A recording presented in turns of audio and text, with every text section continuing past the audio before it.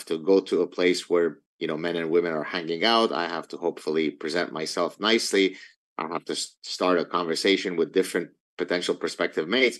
But I guess we live in a society that's very fast paced. So about a decade or two ago, we had those speed dates events that used to be organized where you get to sit down and very, very quickly you've got up to 3 minutes to meet, one person after the next. The idea being that that will at least facilitate me finding an ideal mate because I'm exposed to so many. So in that sense, now that I've got social media, now that I've got these dating apps that allow me to swipe right or swipe left, and I should say I've been married for too long for me to have ever used any of those apps.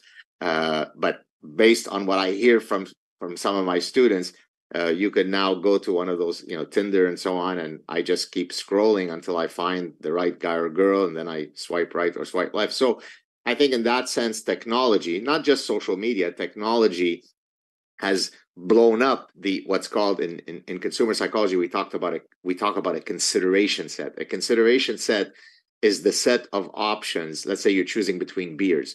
So my consideration set might consist of 4 typical beers that I will seriously evaluate before choosing which beer I'm going to choose.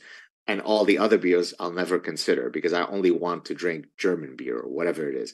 And so I think that social media has expanded the consideration set that most people are working with precisely because I'm exposed to so many more prospective mates.